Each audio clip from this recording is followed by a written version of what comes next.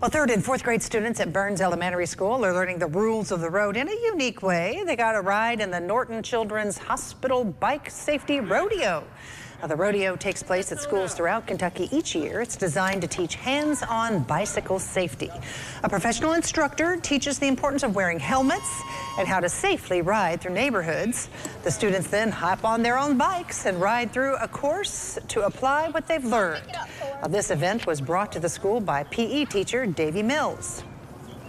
So this is our third year doing it. I found out through another school in the area that was doing it. I contacted him and he said he'd be glad to come, and so it's been a great program for our kids because we know a lot of our kids are out riding bicycles in their neighborhoods on the trails, and so this is another way that we can help ensure that they're doing it safely. Officials say more children aged 5 to 14 are seen in emergency rooms for injuries related to biking than any other sport.